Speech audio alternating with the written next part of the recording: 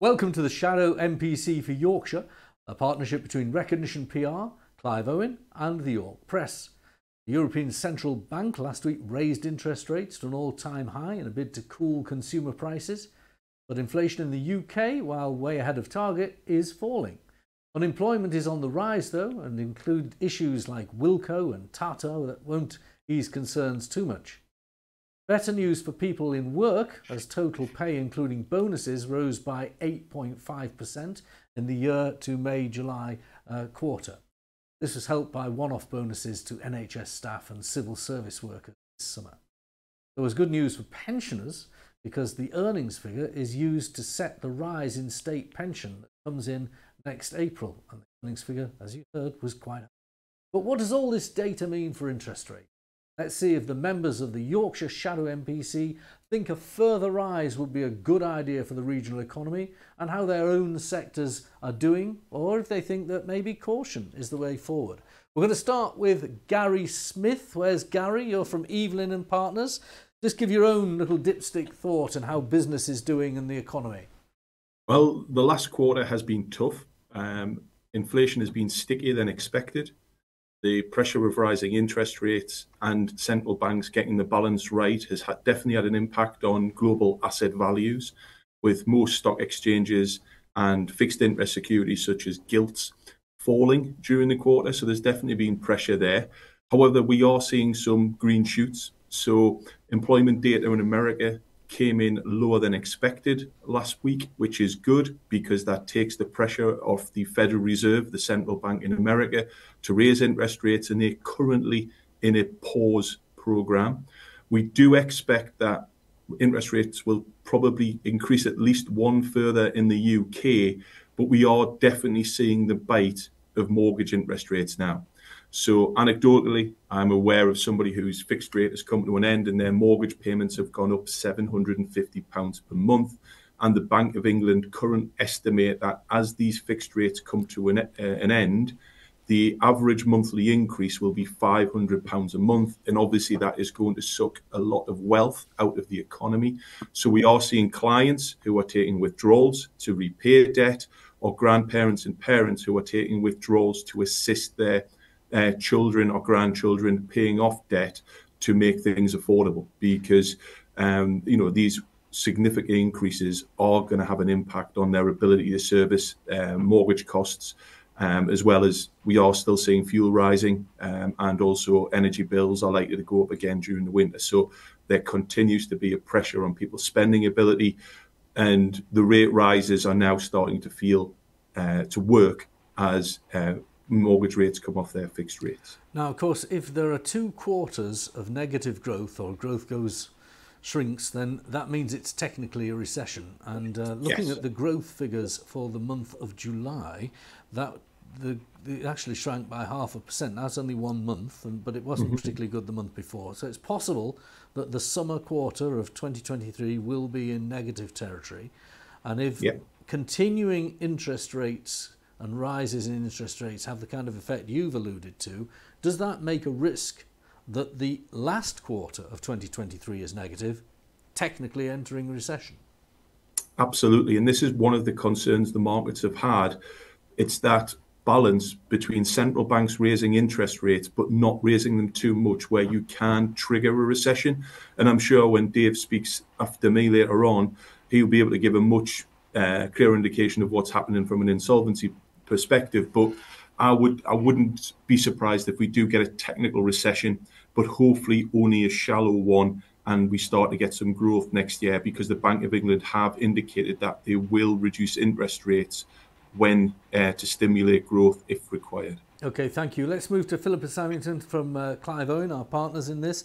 Philippa, you're looking after lots of SME businesses. What are they saying? What are you seeing the trend is about the economy? How is it affecting them, if at all? Well, it's definitely having an impact. I think the latest trends that we've started seeing is in stock levels. So prior to things like COVID and Brexit and the war in Russia and Ukraine, and those led to much higher stock levels. People wanted to make sure that they could, service or have the stock available, and also it was also to mitigate against stock prices. Whereas at the moment, we're seeing that people are starting to rationalize. So whereas previously we might have seen a large number of different ranges or products on hand, they're becoming quite a lot more streamlined. Stock levels are reducing again. And that is, I think, just a sign of people trying to they've cut costs.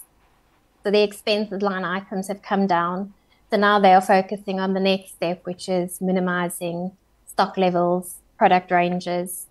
And linked in with what Gary was saying just before me, we're also picking up the general noise in the office, if I can put it like that, is, people are concerned. They've spent their savings now. And I think that is also going to be seen more and more, where people have relied up to this point on their savings accounts, and those have now either diminished or just not there anymore. Okay. So the extra costs have to come from somewhere. Thank you, Philippa. Let's move on to Paul Robbins from Barterline. Remind everyone what your business does, Paul, and tell us what your assessment is. Yeah, hi there. So we're a typical SME manufacturing business, supplying decorative coatings type products to pretty much every high street retail outlet, and also the professional side and builders merchants, etc. So we kind of we see impacts on both sectors really, both in construction output, but also I think as colleagues on the call have alluded to, the slowdown in retail and the footfall has been, I would say, bumpy to say the least this year. So we've seen a slight recovery. There are green shoots out there, but the expected decrease in raw material costs hasn't really materialized in the business yet. Nor has, if you also see, I think the latest oil prices have gone above $90 in the past week or so. And again, that's putting additional strain on purchases and the economy, and of course the cost of living crisis. We see it immediately when you're in the pumps and the garage filling up petrol. So I would say that the overall target for the Bank of England to be at 2% seems a bit of a stretch. So it's going to be a continued bumpy second half of the year. That's what we're expecting at the moment. Thank you very much, Paul. Let's go to Dave Broadbent from Begbie's Trainer. Remind us what you do and what your dipstick into the economy you're seeing is. Good morning, everybody. We are a national firm of insolvency practitioners. I look after the North Yorkshire and Teesside area for the firm. Unfortunately, it's echoing what everybody said. We've continued to see an increase in number of insolvencies for small limited companies, small businesses. Main reason for businesses struggling at the moment is cash, people just running out of it. Either that or drop in turnover. And if not that, it's unfortunately what I continue to call the COVID hangover, which is people still trying to maintain repayments on borrowings that we took 3 years ago. Unfortunately, you've got the perfect storm whereby the repayments on those borrowings that they took some time ago have now started to bite, which is hit with the reduce in turnover that people are experiencing at the same time. And similar to what Paul was alluding to as well, businesses struggling still to get hold of supplies, and supplies that they can get are much more expensive than previously. In addition to looking after the local region, I also deal with a lot of the internet referral base that comes through as well. So it is geographic. We are seeing pretty much the whole of the UK. The small businesses are just generally struggling at this moment in time. And I think, unfortunately, all we can see really is with an increasing cost base, increasing overheads going forward for the next 6 months. It's not going to be a brilliant winter, unfortunately. Dave, it's not always right that politicians and people at banks are urged to just do nothing. But if they did nothing, if the government stopped taking action to put spending up massively, if it stopped putting taxes up, and if the bank stopped putting interest rates up, is your sense that the economy would start to take care of itself, or do the government and the bank need to actually do something? Yeah, it's a difficult one really, because I think just coming back to the government, I think what they've now started to do is start to recover debt that's owing to the UK PLC. For the first time in probably the last 2 or 3 years, I've started to see petitions being issued by the government to recover debt that's owing. So if you call that a way in which they're trying to deal with it a way, then yes, they are. I think the problem that generally happens is when I'm sat down with directors of companies or individuals or sole traders, the problem that you always say is, well, there's only so much that we can actually, or that you can actually control. A lot of it is out of their hands, and demand is just something that, irrespective of what the government do, I just don't think it's going to be there for some time. People are doing the proverbial batten down the hatches for the next 6 months. People are concerned. They're looking at their own personal cost base. What's everybody's electricity bill going to be? A lot of people might have 2 or 3 investment properties that historically provided them with an income stream that allowed them to cover their own overheads. That is all diminishing at this moment in time. So yeah, it's the government is certainly doing something about it. Could exacerbate it, couldn't it? Yeah, correct. Yeah. All right, look, a good overview. Thank you very much. Let's move on to the next person. If you don't mind, we'll talk to Richard Peake from Helmsley Group. Property very much at the front and centre, Richard. How's it looking? It's still a golden triangle of Yorkshire where you operate. What's the general feel?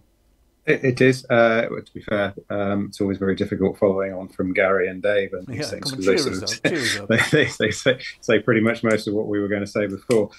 It's been very quiet over the last quarter. You can't blame just the summer break for that. There is uncertainty in the market.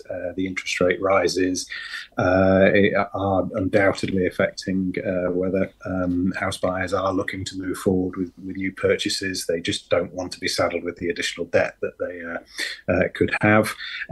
You are right, though. York is very fortunate in that it is a little bit of a bubble in terms of its property market. So we are still seeing sales at the lower end of the market on the starter unit side of things, where it's perhaps slightly more affordable, but certainly at the higher end, people aren't just looking to sort of scale up and take on additional mortgage debt at the moment.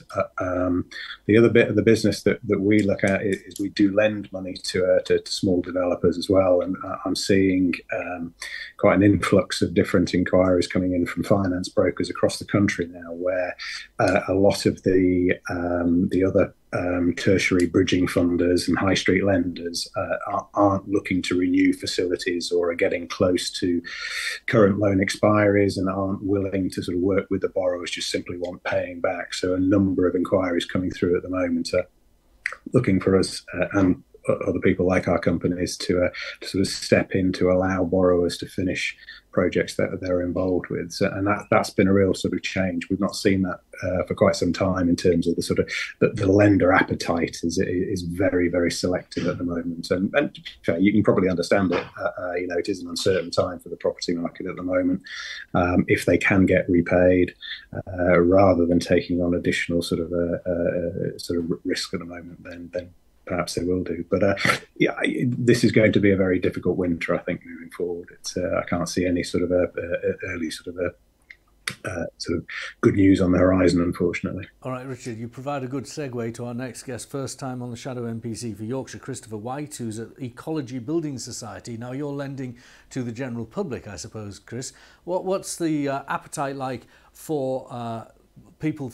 Is there demand for people to borrow? Have people just got frightened, and is demand stemmed? What's the situation?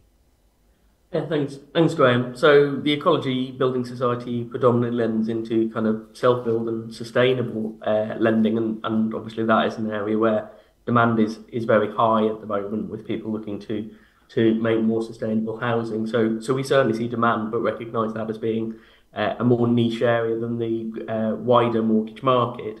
I think I'd go back to the kind of point that I think was Gary made before, around the fact that in the mortgage market we're seeing quite a bit of change at the moment. I think we've seen the end of an emergence period, where people that have been able to afford debt in kind of a long period where debt's been quite cheap are coming out of that and seeing quite significant impacts.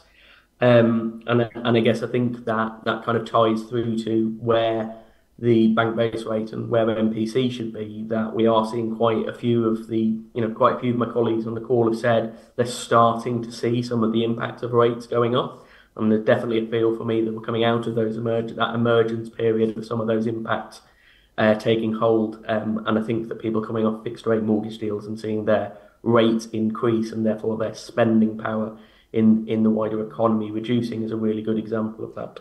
Chris, I've got to ask about the other side of the coin. You're a building society. What about savings rates? I noticed that right out there at the top of the tree appears to be national savings on the guaranteed growth bond. I saw it was 6.2%, sucking money in.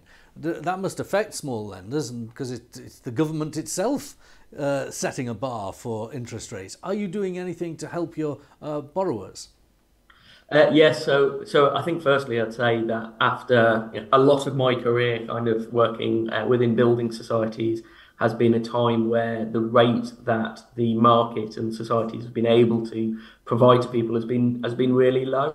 So one of the benefits of bank base rate coming up over the last 18 months has been the ability for financial institutions to offer a more sustainable rate to their savers, and I think it's really positive outcome to be able to see those rates come up. You're right that the impact of NS&I kind of offering high rates into the market has a market-wide impact, that obviously the volume of savers that they can provide a product to is really large, and we obviously have to adjust our rates and compete to those to make sure that we're obviously able to provide a competitive product against that within the market. Again, as I mentioned with the mortgage products at Ecology Building Society, we offer a slightly niche or different product in that area, where the products that we provide to savers are generally aimed at kind of ethical and sustainable support products. All right, thank you very much. Let's go to Louise Scott from Castle Employment. We haven't mentioned unemployment much. It went up last month and vacancies stabilised, and the number of people who are in employment went down a smidge. But what's your sense on the employment markets and the effect of all this on them? Yeah, I think you're right in terms of the stats. We've seen quite a challenging Q3 really across the board. I think employers have been a little bit more cautious, like other people on the panel have been saying, battening down the hatches, just seeing how things pan out. It's starting to pick up a little bit more now in terms of job vacancies. They've started to go up a little bit in August and into September. There's still, despite the redundancies that we're seeing coming through now, obviously quite high profile ones in terms of Wilco and some of the construction and manufacturing sectors as well have been impacted. There's still a candidate shortage, so it's getting the right skill sets to match with the vacancies. So we're still seeing some scarcity in some of the highly skilled candidates that some of the employers within the region look for. Okay, let's move on. Thank you very much. We're going to ask you about your view on interest rates in a moment. It's coming up after we talk to the last three people. We've got Jill next from GSM Group. Remind us what you manufacture and where the economy is for you. Hi, thanks for that. GSM manufacture sheet metal and highly durable label systems. We have seen a really sharp decline in our order intake, so I think that's mirroring what's in the press at the moment. I think manufacturing, if you stripped out away from the service sector, we would definitely be showing a recession. The data didn't show that, though, actually, Jill, did it? Actually, when they looked at the growth figures in July, manufacturing had stepped up, but I think that was automotive having a disproportionate effect. It was the cars sector, yeah. So, again, you've got to strip out automotive. The rest of us are really struggling. The order intake's about 15% down at the moment. So we're having to make some redundancies. We are finding, though, that the availability of skilled staff is more plentiful. And the rates of pay in which people are expecting have come down. They're more realistic now, as people are fearing for their livelihoods a little bit more. But yeah, it's very tough business. Well, thank you very much. Very good insight. Thank you very much indeed. Bob Gammy from Dean of the York Business School. Bob, thank you for joining us. Where are you? There you are. Tell us what your overall take is. You're talking to people who are going to enter business and people who are in business. What are they saying? It's a really interesting situation. I'm from Aberdeen, and I've just been up there on a week's holiday, not the place that everybody goes for their vacations. I can appreciate that. Biggest thing there is price of oil, and it was mentioned earlier on today as well. And there's the price of oil increases, and some talk of $100 a barrel. And if that's going to come to fruition, things are going to be tricky around about inflation as well. And it's interesting in our business here. We're not strictly governed by what happens around about things like interest rates, but what we see as the biggest issue for the moment as our student numbers have gone up and our international students have gone up is places to stay in York. The cost of rental accommodation in York has significantly increased, and that's a barrier, but it's not an insurmountable barrier as students go and live elsewhere. So it's a difficult situation. I think everybody's described a very difficult situation. It's a very complex situation as well. Well, it's helpful you mentioned the price of oil, because you are right, it's going up and up, but it's actually something that's going up by deliberate international policy, isn't it? And it's about restraining supply by OPEC and Russia. I suppose if the licenses to drill oil are granted and we can get some more North Sea oil, we can have an effect on the market, albeit a small one. Yeah, that's not a short-term fix, though, isn't it? A license to drill oil then takes several years for that to actually come through to actually being in the pumps. I see, as you say, it is a little bit of policy to reduce the amount of barrels that are being delivered each day. I don't think that's going to change anytime soon, and I don't see the price of the barrel of oil fluctuating terribly. And the demand for oil hasn't gone down, really, has it, when you look at the Chinese and Indian economies that are motoring ahead? Absolutely, particularly China, the demand there is significantly increased just recently. All right, well, thank you very much. Let's move on to our last contributor, partner in this, Steve Lowe from Local IQ, and that's NewsQuest. Where's Steve? Let's bring him in. How's advertising in the local news media? That's always a good dipstick for what's happening in the economy. Good afternoon, everyone. Well, I think we can reflect on what everyone else has said, really. Our property customers, the first time in a number of years, are finding property sticking. And so that's creating a new challenge for them. The motor sector continues to be a bit tough, and the high street is a bit tough at the moment. And what we find from an advertising perspective is that we've got customers that are moving from awareness and branding spend into direct lead generation, where they're having extra money to spend on the top end of the marketing funnel is being directed into stuff to generate leads, because they can't afford to waste any marketing spend. So a lot more digital spend coming our way, and a lot less in what you class as the brand advertising. So yeah, big challenging. For the York Press, we're about okay. We're online with last year. Our customer count's about the same, but it's not growing. I mean, we would expect our customers to go, coming out of COVID, we would be looking for small incremental growth of customers coming to us and spending with us, but we're sticking on where we were this time last year. Steve, thank you. Right, we're going to the vote, what our panel think the interest rate should be. But before we get in there, and please, if anyone wants to comment before we go to the vote, if the Bank of England this week puts up interest rates, it will be the 15th increase in a row.